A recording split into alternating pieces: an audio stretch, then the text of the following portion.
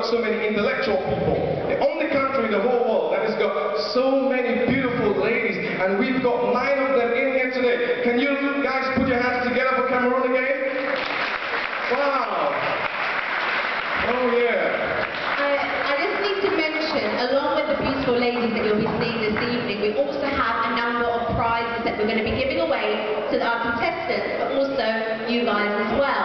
So remember, there's a form that I don't know if you've got it or you filled it in, but it's a Brussels airline form. If you fill that out, you can be in with a chance of winning a free flight, open valid ticket for a year, I think it is.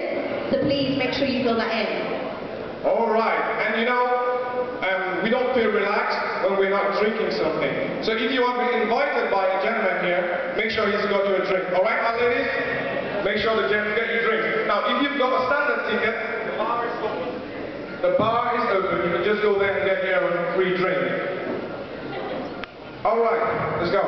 Okay. We need more of an atmosphere in here, guys. I know there's not a lot of us, but we can still make a lot of noise. So, I like that table over there. That's what I want to hear. More of that.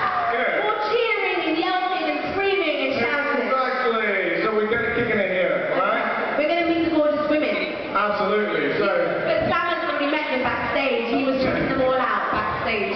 they're so beautiful. They're gorgeous. We've got 9 beautiful ladies that are representing this wonderful country.